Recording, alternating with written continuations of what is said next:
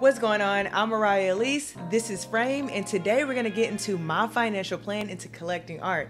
I'm going to show you guys what financial milestones are vital for me to reach in order for me to collect art pieces while also making smart financial choices, and how I'm going to reach those milestones. This is a strategy that you all can use no matter where you are financially. This plan allows us to spend money that our money made on our art collection. I had been having trouble figuring out how I would truly create a budget and a plan for collecting the pieces that I want instead of spontaneously spending so much money. And then it dawned on me, the smartest thing to do is to allow my assets to purchase my other assets.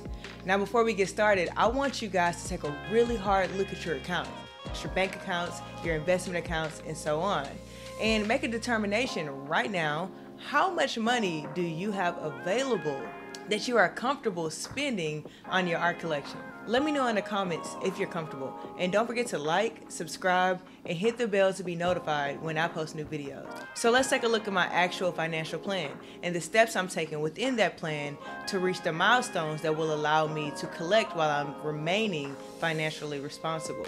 Let me first disclaim this video by saying in no way do I strictly look at art as an investment. I believe in buying what you absolutely love, but what if what you love costs $20,000, $30,000? I personally need a financial plan to make that purchase. Honestly, it doesn't matter how much money you have, I'm gonna be cognitive about those choices. And if we're gonna be smart about it, we need to understand how we're gonna get there and how we're going to make sure we're comfortable spending that amount of money. Planning also allows us to take time to think about what we actually want to collect. The closer we get to our financial goals, we start looking at what is it that I really want to purchase, what artists do I want to pay attention to, what artists do I want in my collection, and we get to think about it and, actually plan our collection. First of all, let's define assets. Now, simply put, an asset is something that pays you.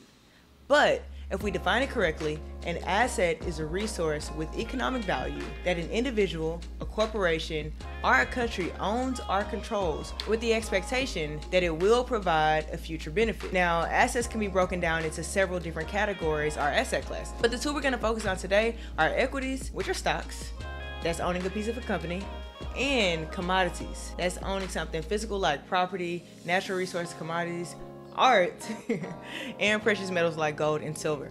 Now you guessed it, we're going to use our equities like stocks to purchase our commodities like art.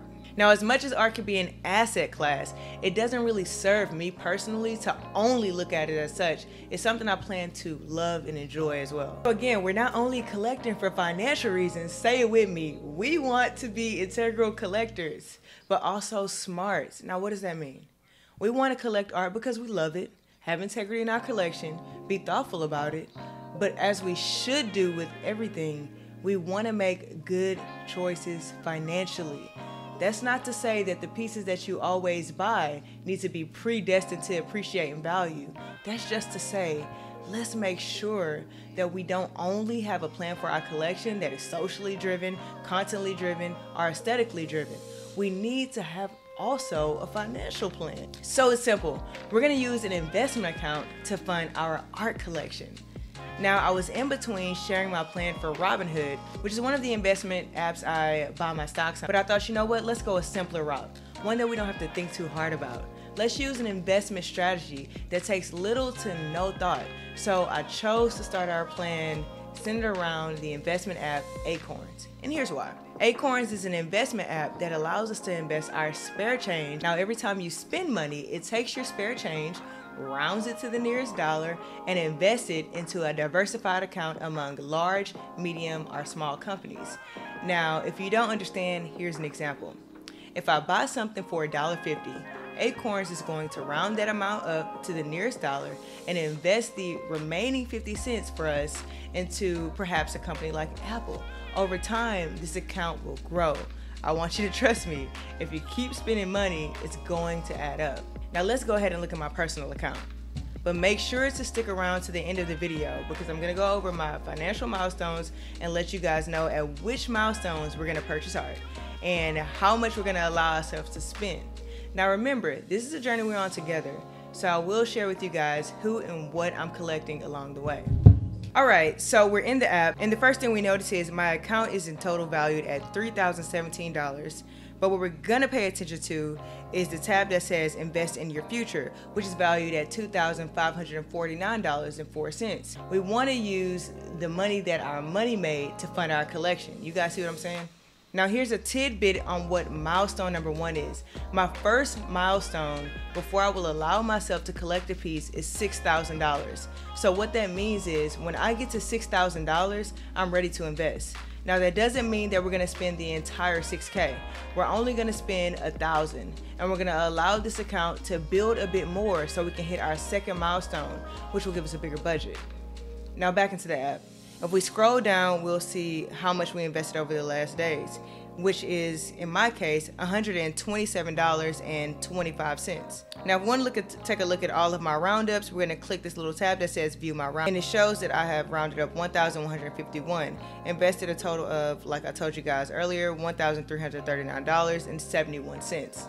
It also tells you what your latest transactions are. Apparently, I spent too much money at the Contemporary Arts Museum Houston a few days ago, and I don't know. Let's get out of this and take a look at our investment account.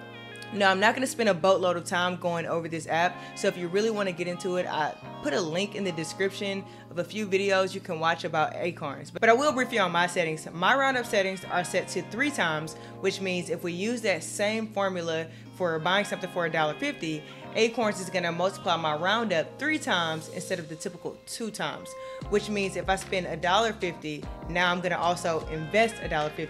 Hope you're following me. The other important part is the recurring investment. Right now, I'm only set to invest a recurring amount of $10 a week every Monday. But since we have some major goals to reach together, I'm gonna go ahead and change that to $25 per week, which is in addition to my roundups. So you guys know my first milestone is $6,000. We all know I have $3,450.96 to purchase my first piece. Now, before we get into the rest of the milestones, make sure to subscribe, like, and turn that notification bell on. Now, here are the milestones.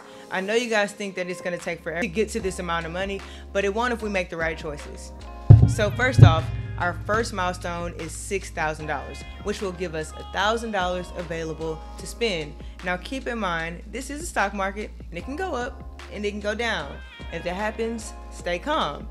It goes down, but it also goes up.